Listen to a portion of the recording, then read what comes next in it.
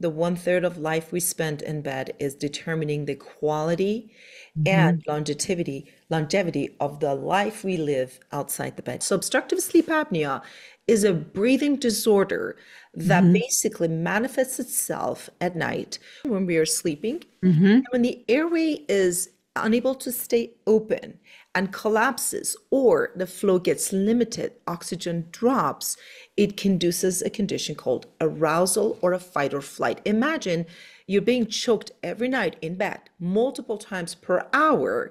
Now imagine what's going to happen to your nervous system. Cardiovascular conditions, stroke, diabetes, whole host of metabolic conditions over the years, decades to be exact, have been linked to obstructive sleep apnea and breathing disorders at night. Welcome to the Answers for Elders radio show. And welcome everyone to Answers for Elders Radio Network, heard across the USA. And spring has sprung in the Pacific Northwest and across the USA. And we're very interested in hearing all of the new things that everyone is talking about this season for spring. And we're excited because we have a brand new topic today, something called sleep apnea. And I am so honored to have Dr. Bahar Esmaili, and she is the Vice President of Clinical Integration at Vivos Therapeutics. And Dr. Esmaili, she plays a key role in advancing innovative treatment solutions for sleep disordered breathing and dental facial development. We're going to learn all about that in the show today. But Vivos, just for your information, they're a leading healthcare company, and they're dedicated to addressing root causes of sleep apnea and other airway related disorders through non-invasive patient focused treatment options. And my thought is many of us may have a spouse that has sleep apnea or something like that, or they're snoring and they do certain movements or anything like that. So you may think about, is this happening around you? This is something that's really important for us to discuss today. And it's 1 in 3 older adults are at risk of the sleep apnea epidemic. So, Doctor, I am so glad to have you on the show, Dr. Esmaili.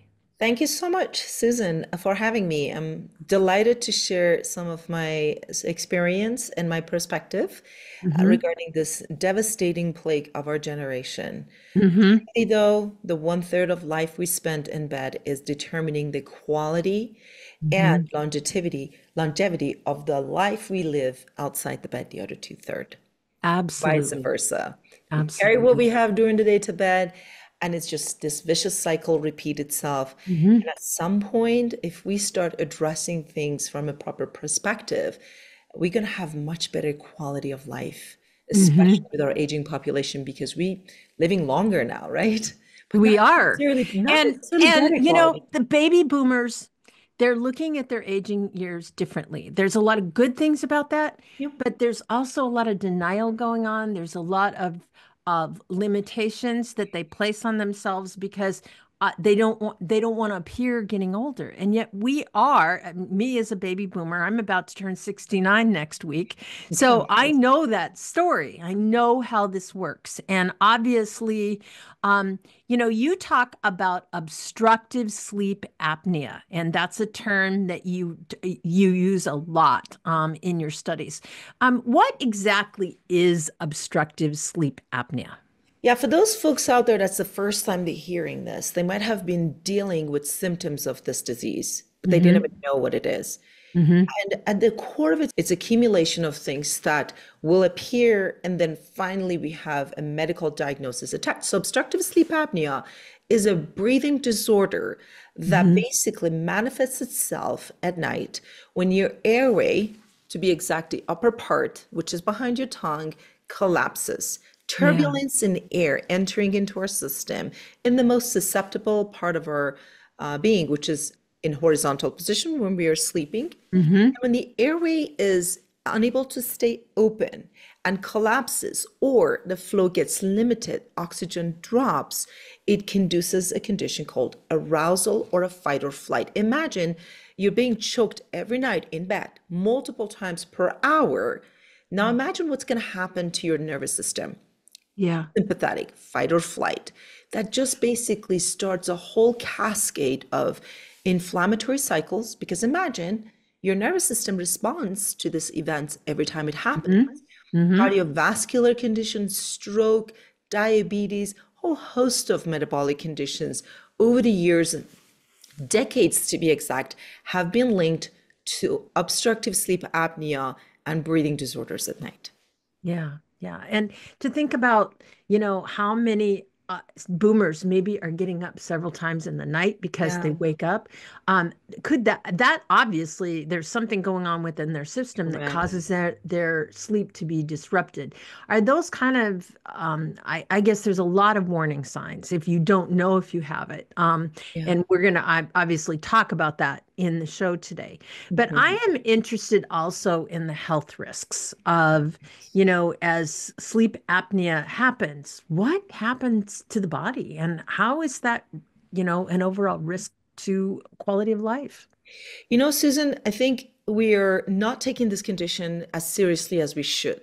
Because really, if we understand why sleep is important, then we may take it seriously why disruption in sleep is detrimental to our health. The reason why we have sleep cycles and the reason why our bodies need rest is because during the time that we're in bed, our brain and body go into a state of recharge, regenerate, removing, metabolic toxins, other toxins from our system. So the way that the brain during bed, to be exact, when the brain waves are slow wave, when we're not thinking, we're not associated with functions, in deep state of sleep, a lot of amazing things happen for the body and brain.